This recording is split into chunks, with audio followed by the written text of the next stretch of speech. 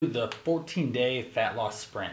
This program was brought about by trying to deliver the fastest, quickest uptake to your success and delivering the results in the fastest way possible.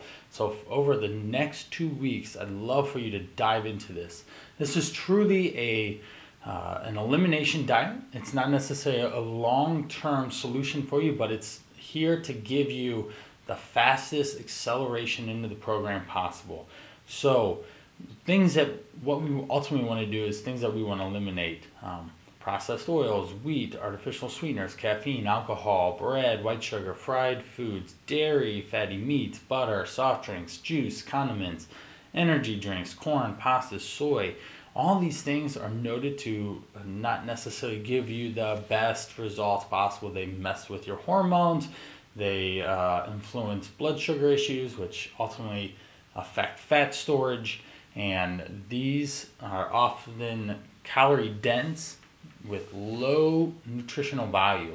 So if we can get these things out of your diet, then we're headed in the right direction. What do you do? All right. So for the next 14 days, I want you to focus on doing at least 30 minutes of purposeful movement every day, drinking 80 ounces of water, fast for at least 12 to 16 hours between your last and first meal. Intermittent fasting is a fabulous way to partition your calories and create natural boundaries around when you actually eat and don't eat. So for example, you may, if you're doing a 16-hour fast, 8 hours of eating, you may eat between lunch and dinner. So that's like noon to 8. That would be the time that you would eat. You can shift the window to fit and work best with you, but ultimately that's what we're looking for. We want to eat lean sources of protein, eat fibrous carbs. We want to eat very little complex carbs in this 14-day cycle. We can talk about how to start adding those back into the diet and nutrition plan following a flexible dieting approach. You will find more examples of foods that you should be eating in What Food Should I Eat in that document that I had made and created for you. We want to eat a high protein breakfast, at least 30 grams or more. Ultimately, you're going to be aiming for, women are going to be aiming for about 30 to 40 grams of carbs per meal. Men upwards of 50 to 60 per meal, depending on how many meals you actually eat in a day.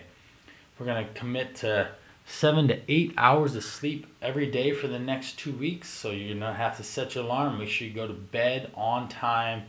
And then ultimately, we need you to take full responsibility of your actions. This process, you're the one doing it. I'm here to help. I'm here to create the support and accountability that you need.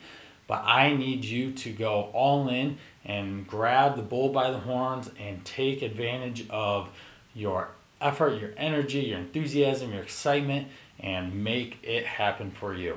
If you have any questions, simply ask me and I will fill you in and answer those to the best of my ability. Welcome, and I'm excited to see what happens in the next 14 days.